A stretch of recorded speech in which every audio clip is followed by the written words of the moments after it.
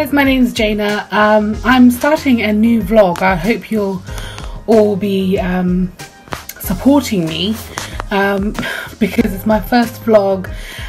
It's going to have a load of different things. It's going to be having food blogging, makeup, clothes maybe, destinations, although it's coronavirus right now we can't go anywhere apart from the bedroom to the kitchen to the bathroom to the garden. Nevertheless, I want to be doing a new vlog and I want to share it with everybody, and I've just done a new recipe for an Indian dessert, suji ka halwa, and I hope you all like it. Thank you.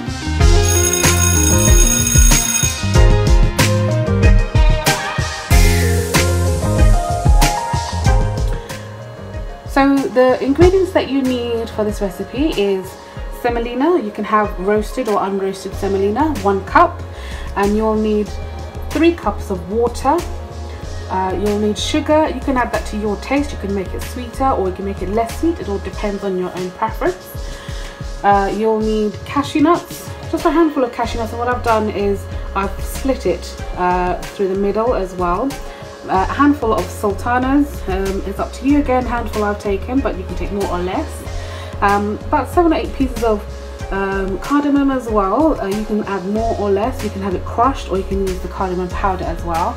And then lastly you'll need ghee as well. So we'll be roasting the semolina in ghee.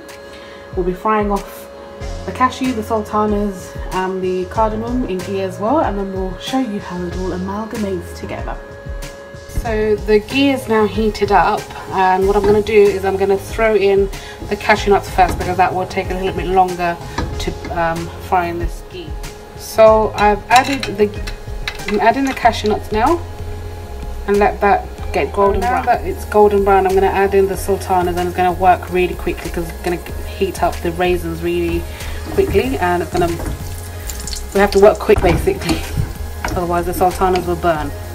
So now I'm adding in the semolina. So I'm going to add the cardamom in now and give it a good mix. Water now and then give it a good mix. It looks like this at the moment, and put it on high heat. Don't worry how it looks at the moment. Once the water is absorbed by the semolina, it will thicken. Okay.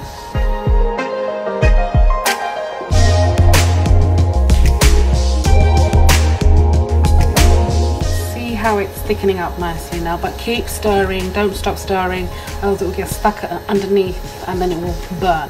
So keep stirring, okay, and it will get.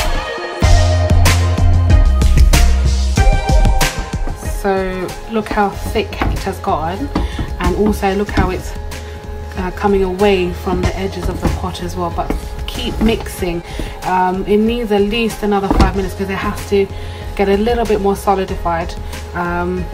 So keep mixing, that's the key. The semolina has to be really nice and soft, and at this point you can actually taste it if it's sweet enough for you. So our suji ka halwa is ready. It's hot at the moment, so let it cool down, really let it cool down. And it's actually really nice when it's cold. Pop it in the fridge once it's cooled down, and it's a really nice dessert to have. Hope you all enjoy.